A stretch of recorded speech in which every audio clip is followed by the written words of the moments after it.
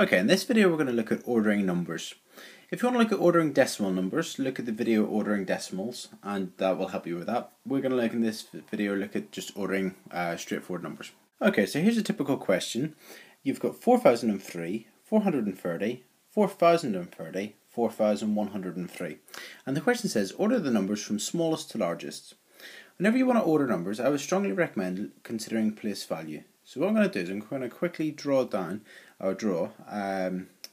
place value table. Okay, so remember your place value. You've got units, tens, hundreds, thousands, tens of thousands if you were to carry on, hundreds of thousands, millions, etc. So what we're going to do is we're going to put each of these numbers underneath the place value columns. So let's start off with 4003. 4003. You've got 430, so 430, 4030, and 4103. Now, we want to arrange them from smallest to largest. So let's first of all look for the smallest number. So first of all, I notice that this number has no numbers in the thousands, and it's the only one with no numbers in the thousands. So therefore 430 must be the smallest. So 430 is the smallest. Now let's look for the second smallest number. So these three numbers both have 4s in the thousands column. So they've all got 4s there. So let's look at the hundreds.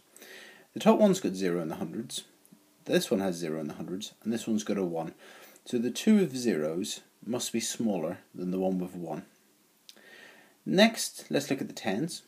The one at the top's got a 0, the other one's got a 3, so therefore the one on the top, 4003, must be the next smallest number. So we've done this one, and we've done this one. So we've got two numbers left, 4030 and 4103. So let's then figure out which one's then the next smallest. Well, they've both got 4s in the thousands column. One of them's got a 0 in the hundreds and one of them's got a 1 in the hundreds. Therefore, the one with the 1 in the hundreds must be larger. So 4030 is then the next smallest number. And then that leaves then 4103 as the largest number.